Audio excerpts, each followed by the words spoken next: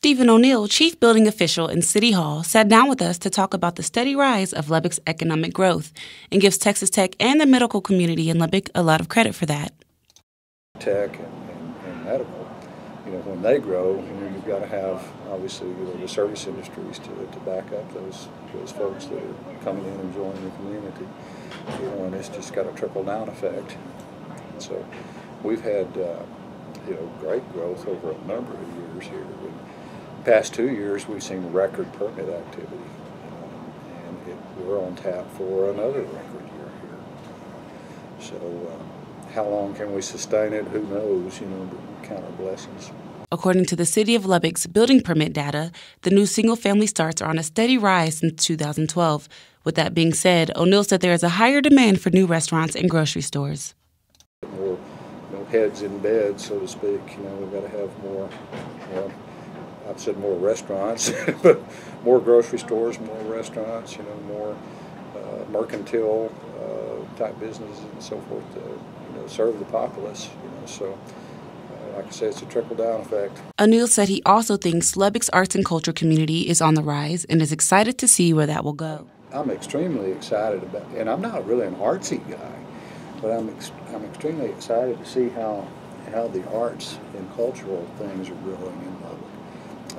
We just got through reviewing the Buddy Holly Performing Arts Center, and we've had an opportunity to, just on the plans and with all the workings with the design team and so forth on that, seeing all the 3D, fly-throughs and so forth. That is going to be such a jewel and such a beauty, just to behold, visually, and not to mention, what it's going to mean for, the young people, and people of all ages, but particularly young people here in the city, to the opportunities that it's going to afford them to be exposed to the performing arts and to rub shoulders with, the talent that's going to come in here and the coaching and things of that nature. O'Neill said he believes in the future, Lubbock will have grown tremendously. Well, the next 5 to 10 years, I think we're going to see tremendous growth, but I don't think we'll be on par with Dallas or Houston. Certainly much larger, and again, I'm not an economist, real estate economist or anything of that nature. But my gut tells me that Lubbock will be much larger, than it is now, and I think we're managing that growth pretty well. And I think Lubbock has tended to manage their growth very well through the years, particularly in the area of traffic planning, both due to the city and the Metropolitan Planning Organization and TxDOT.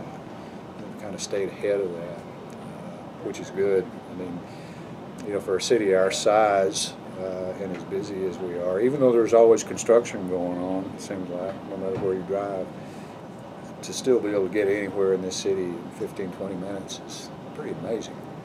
All in all, Lubbock's growth is on the fast rise. The City Hall issued over 100 permits for residential duplexes or multifamily homes in 2016. It'll certainly be interesting to see what Lubbock looks like in the next decade or two.